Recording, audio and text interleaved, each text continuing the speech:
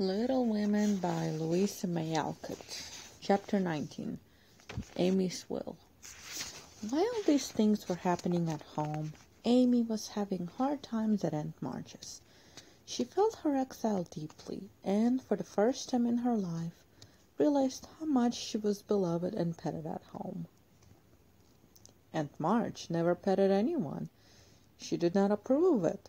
But she meant to be kind, for the well-behaved little girl pleased her very much, and Aunt March had a soft place in her old heart for her nephew's children, though she didn't think proper to confess it. She really did her best to make Amy happy, but, dear me, what mistakes she made. Some old people keep young at heart in spite of wrinkles and gray hairs, can sympathize with children's little cares and joys, make them feel at home, and can hide wise lessons under pleasant plays, giving and receiving friendship in the sweetest way. But Aunt March had not this gift, and she worried Amy very much with her rules and orders, her prim ways, and long prosy talks.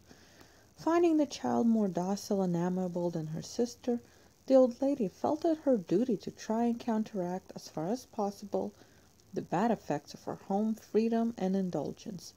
So she took Amy in hand and taught her as she herself had been taught 60 years ago, a process which carried dismay to Amy's soul and made her feel like a fly in the web of a very strict spider. She had to wash the cups every morning and polish up the old-fashioned spoons, the fat silver teapot, and the glasses till they shone. Then she must dust the room, and what a trying job that was! Not a speck escaped Aunt March's eye, and all the furniture had claw legs, and much carving which was never dusted to suit. Then Polly must be fed, the lapdog combed, and a dozen trips upstairs and down to get things or deliver orders, for the old lady was very lame, and seldom left her big chair. After these tiresome labors, she must do her lessons, which was a daily trial of every virtue she possessed. Then she was allowed 1 hour for exercise or play, and didn't she enjoy it? Laurie came every day and wheedled Aunt March till Amy was allowed to go out with him, when they walked and rode and had capital times. After dinner she had to read aloud and sit still while the old lady slept, which she usually did for an hour as she dropped off over the first page. Then patchwork or towels appeared, and Amy sewed with outward meekness and inward rebellion till dusk, when she was allowed to amuse herself as she liked till tea time. The evenings were the worst of all, for Aunt March fell to telling long stories about her youth, which were so unutterably dull that Amy was always ready to go to bed, intending to cry over her hard fate, but usually going to sleep before she had squeezed out more than a tear or two. If it had not been for Laurie and old Esther the maid, she felt that she never could have got through that dreadful time. The parrot alone was enough to drive her distracted, for he soon felt that she did not admire him, and revenged himself by being as mischievous as possible. He pulled her hair whenever she came near him, upset his bread and milk to plague her when she had newly cleaned his cage, made Mop bark by pecking at him while Madame dozed, called her names before company, and behaved in all respects like a reprehensible old bird. Then she could not endure the dog, a fat, cross beast, who snarled and yelped at her when she made his toilet, and who lay on his back with all his legs in the air, and the most idiotic expression of countenance when he wanted something to eat, which was about a dozen times a day. The cook was bad-tempered, the old coachman deaf, and Esther the only one who ever took any notice of the young lady. Esther was a Frenchwoman who had lived with Madame, as she called her mistress, for many years, and who rather tyrannized over the old lady, who could not get along without her. Her real name was Estelle, but Aunt March ordered her to change it, and she obeyed, on condition that she was never asked to change her religion. She took a fancy to Mademoiselle, and amused her very much, without stories of her life in France, when Amy sat with her while she got up Madame's laces. She also allowed her to roam about the great house and examine the curious and pretty things stored away in the big wardrobes and the ancient chests, for Aunt March hoarded like a magpie. Amy's chief delight was an Indian cabinet full of queer drawers, little pigeonholes, and secret places in which were kept all sorts of ornaments, some precious, some merely curious, all more or less antique.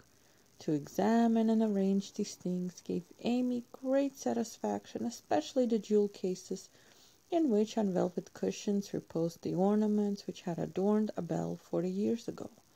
There was the garnet set which Aunt March wore when she came out, the pearls her father gave her on her wedding day, her lover's diamonds, the jet mourning rings and pins, the queer lockets with portraits of dead friends and weeping willows made of hair inside, the baby bracelets her one little daughter had worn, Uncle March's big watch with the red seal so many childish hands had played with, and in a box, all by itself, lay Aunt March's wedding ring, too small now for her fat finger, but put carefully away like the most precious jewel of them all. "Which would Mademoiselle choose if she had her will?" asked Esther, who always sat near to watch over and lock up the valuables. "I like the diamonds best, but there's no necklace among them, and I'm fond of necklaces. They are so becoming. I should choose this one if I might," replied Amy, looking with great admiration at a string of gold and ebony beads from which hung a heavy cross of the same. "I do covet that, but not as the necklace. Ah, no, to me it is a rosary, and as such I should use it like a good Catholic," said Esther, eyeing the handsome thing wistfully. "It is meant to use as you used the string of good-smelling wooden beads hanging over your glass?" asked Amy. "Truly, yes, to pray with. It would be pleasing to the saints if one used so fine a rosary as this, instead of wearing it as a vain bijou." "You seem to take a great deal of comfort in your prayers, Esther, and always come down looking quiet and satisfied. I wish I could." "If Mademoiselle was a Catholic, she would find true comfort. But as that it is not to be, it would be well if you went apart each day to meditate and pray, as did the good mistress whom I served before Madame. She had a little chapel, and in it found solace for much trouble." "Would it be right for me to do so too?" asked Amy, who in her loneliness felt the need of help of some sort, and found that she was apt to forget her little book, now that Beth was not there to remind her of it. "It would be excellent and charming, and I shall gladly arrange the little dressing-room for you if you like it. Say nothing to Madame, but when she sleeps, go you sit in alone a while to think good thoughts, and pray the dear God to preserve your sister." Esther was truly pious and quite sincere in her advice, for she had an affectionate heart, and felt much for the sisters in their anxiety. Amy liked the idea, and gave her leave to arrange the light closet next to her room, hoping it would do her good. "I wish I knew where all these pretty things would go when Aunt March dies," she said, as she slowly replaced the shining rosary and shut the jewel cases one by one. "To you and your sisters, I know it. Madame confides in me. I witness her will, and it is to be so," whispered Esther, smiling. "How nice! But I wish you'd let us have them now. Procrastination is not agreeable," observed Amy, taking a last look at the diamonds. "It is too soon yet for the young ladies to wear these things. The first one who is affianced will have the pearls.